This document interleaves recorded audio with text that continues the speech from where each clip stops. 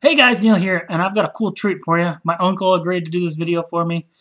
It's a fantasy football top 20 players. It's not necessarily who should pick in what order, but if you can get him for good value, that's the way to go. These are the 20 best players in our opinion. I do a little thing afterwards and compare my picks to his and why. It gives you a reason to why you pick them where and stuff like that and why you value them that certain way. But yeah, guys, it's a cool little top 20 video on who you should take and where and why. So anyways, guys, enjoy the video.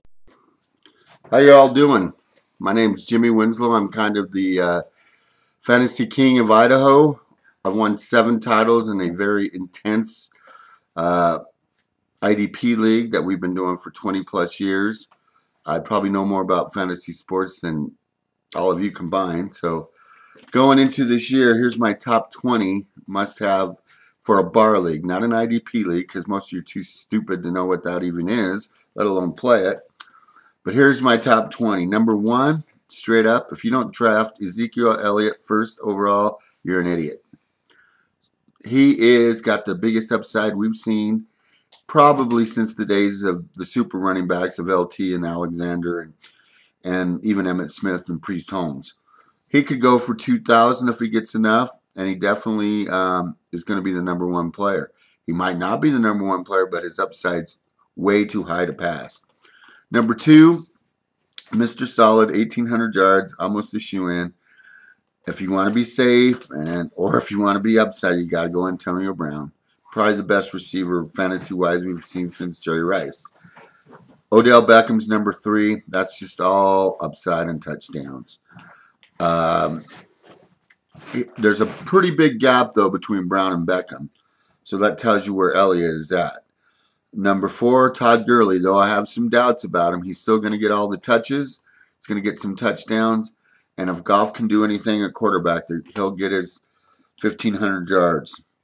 I really like the upside of Lamar Miller at 5. I think switching teams on a team like that that's going to use him, he could go for 1,500 pretty easily, at least 1,500 combined. 6, Julio Jones. My buddy behind me, Steve, is a huge Jones fan. Me, not so much, but he's definitely the number 3 receiver on the board. So if you get, middle of that first round, he's a pretty solid pick. My 7th player, 14 touchdowns last year. It ain't going to go backwards. Mr. Allen Robinson is a super pick. I might even bump him ahead of Jones if you're looking for some touchdowns in a touchdown league. But he is solid, no question. Number 8, Mr. Peterson. He's definitely going to get some touches, even with Bradford coming in. The only reason he's this low, obviously age. Number 9, Le'Veon Bell. Once he's back, he's the man. He'd be much higher, maybe 2 or 3 if he didn't have that suspension. But remember this, I just did a bar league draft. No matter what, the greatest handcuffed in the history of pro football since we've been drafting, you got to get D'Angelo. And if that means getting him in the 4th round, get him if you take Le'Veon. Number 10, number 10, David Johnson. I think he's a little high on most boards. And my reasoning behind that is that explosion at the end of last year, Chris Johnson wasn't around. And I think Chris Johnson's going to get some carries back. I think Chris Johnson will at least do 500 yards, maybe 700, and that means Johnson ain't getting 15. Though he's a solid 10. Good upside. Number 11, depends on how big you want to go with the differential at a position. Gronk's way ahead of everybody else at tight end. Though Jordan Reed and Greg Olsen are solid. If you're going to go that way, then Gronk's your guy. Number 12, maybe the most underrated player in this whole thing, DeAndre Hopkins.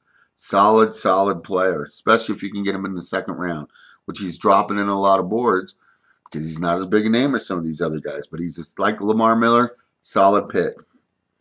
13, Des Bryant, solid pick, going to get his touchdowns. Obviously, I dropped him a little bit like everybody else. Without Romo throwing to him, he's a little bit down. Still, he's going to get some touchdowns. He's going to get 1,200 yards. 14, the number 1 quarterback on the board. Still, it's got to be Cam, just because he's not going to back away from the rushing touchdowns. If he can throw for 4,200 yards, he's easily the number 1 quarterback.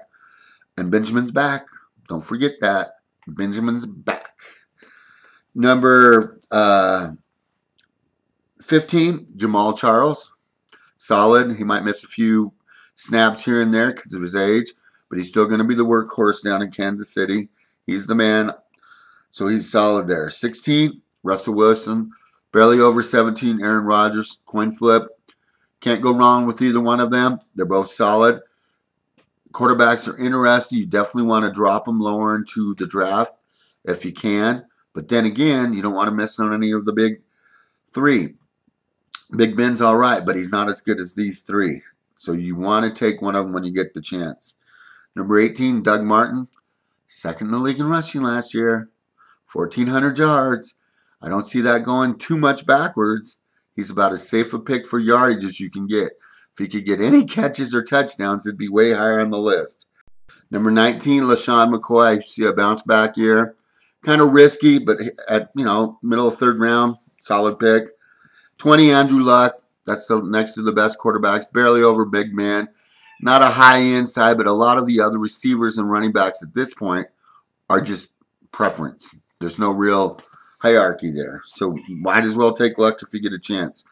And my super sleeper pick of the draft, you're going to be able to get him somewhere in the 60 range. Somebody's got to make up those yardage that Calvin Johnson's leaving behind. Golden Tate's going to get a lot of them. Marvin Jones is my super sleeper pick. Look for a 1,200-yard year with 8 to 10 touchdowns. That's all I got for you. Good luck in your drafts. And go Highland Brigade. Okay, guys, as you just saw, my Uncle Jimmy, I'm going to give a little background to that. He's been in this fantasy football league for 20 years, like he said. But it's such an in-depth league. It has IDPs, which are individual defensive players. It's a keeper league. It's a dynasty league, if you want to call it that, which it is.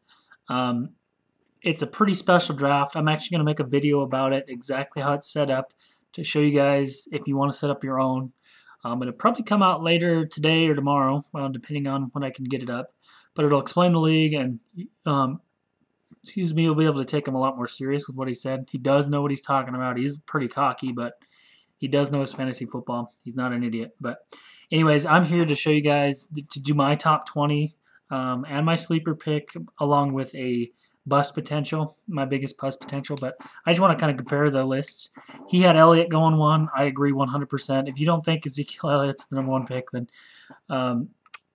he does have obviously some risk, but his upside is crazy higher than anybody you can imagine. It's by far, it should be the easiest pick in the draft. It doesn't matter who's at quarterback at all.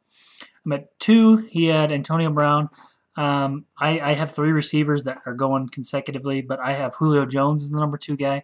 Julio Jones has been very consistent with his yardage totals.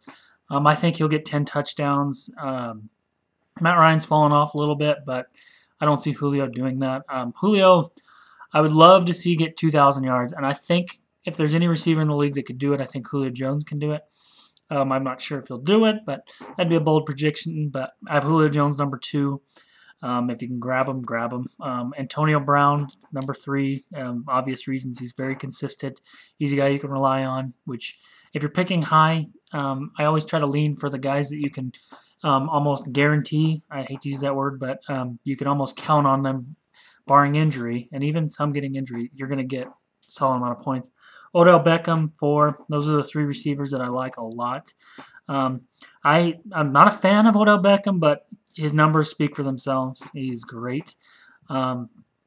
He had, obviously, Brown, Beckham, and then Gurley. And then 5 was Lamar Miller. At 5, I have Le'Veon Bell.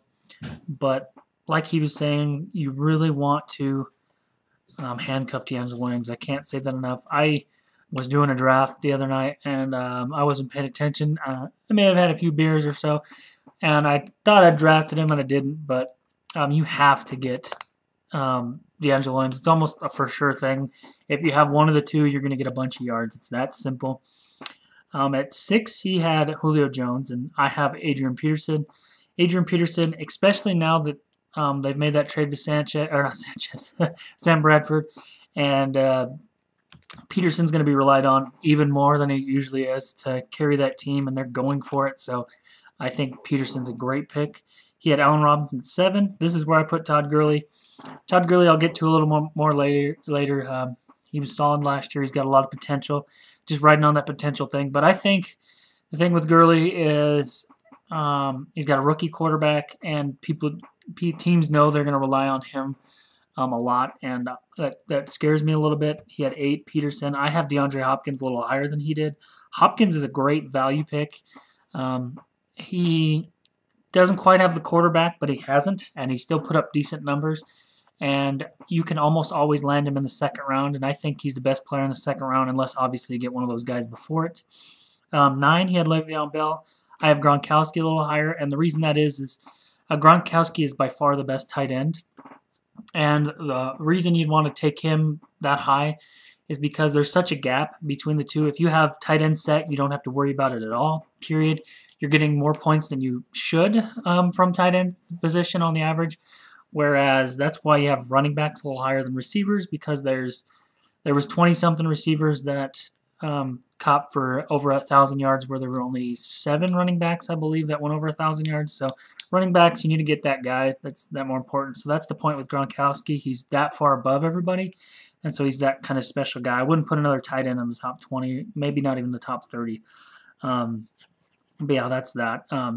Number 10, he's got David Johnson. Number 10, I've got Doug Martin. Doug Martin should be great. He's got consistent yards. Now, if only he could get some, like he said, touchdowns or some catches. He's never been known for his receiving, but he just needs some red zone carries, and I believe that contract offer was kind of like a show of respect and that they believe in him. And so, yeah. 11, he had Gronk. 11, I have Allen Robinson. Allen Robinson is Bortles' number 1 receiver, and it's on an up-and-up team. I don't see him going any worse. So if you get more points for a touchdown or something like that in your league, then I'd target Allen Robinson a little higher.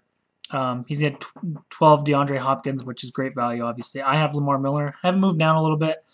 It's always been hard for me to buy into Lamar Miller. He always breaks everybody's heart. But he's on a new team. They might rely on him because obviously a new quarterback and a new system and stuff. So we'll see. That one's a tough one. He had Dez Bryant. I thought Dez Bryant was a little high, but then again, I put Jamal Charles at 13, so that might be a little high. He's probably not going to be ready for week 1, but Jamal Charles is a workhorse, and this is workhorse entertainment. So I've always liked Jamal Charles. 14, Cam Newton. I have LaShawn McCoy. LaShawn McCoy, who else do they have, really? I mean, they've got a couple guys like Reggie Bush, but Reggie Bush isn't going to last a week if he gets too many carries. But, yeah, LaShawn McCoy, he's really low, and you might be able to get him 3rd round or so, and 3rd round was great value for LaShawn McCoy. How many times can but yeah, like I said, LaShawn McCoy. Sorry, my camera cut out. But 15, he had Jamal Charles, great value. I have Cam Newton. I moved him down a little bit. He's by far the number 1 quarterback, I believe. But quarterbacks, you don't really want to target before the 3rd round at best. Maybe Cam Newton in the 2nd if all these other guys are gone. But I get it. Cam Newton, if he throws for 4,000 yards, he's going to get you the rushing touchdowns and the rushing yards. I don't believe he's going to be number 1 in rushing yards for quarterbacks. I think Tyrod Taylor will be, but it won't be that big a difference. 16, Russell Wilson. I've got Andrew Luck. I'm a Colts fan. Andrew Luck, I feel like he's got to put up big numbers if he wants to carry that team, which he can.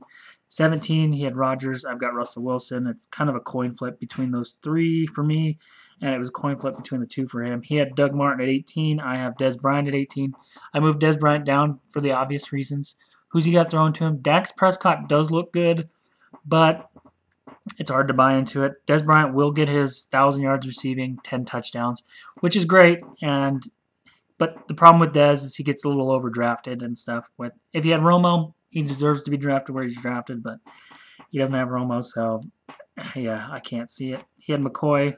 I have Rodgers. Rodgers is right in that mix with those other quarterbacks. I can't blame you for taking him between Luck, Wilson, and Rodgers, but you should never take any of those 3 before Cam Newton, unless you're just a big fan. But yeah, he had Luck at 20. I have David Johnson. I moved David Johnson down because he did all that at the end of the season without Chris Johnson, and I know Chris Johnson's going to be taking away some of his carries, and so yeah, we'll see where that goes with that. But yeah, that's the biggest reason I can't buy into David Johnson. He's great. He's good value at 20th overall, but yeah, I'm going to do a sleeper.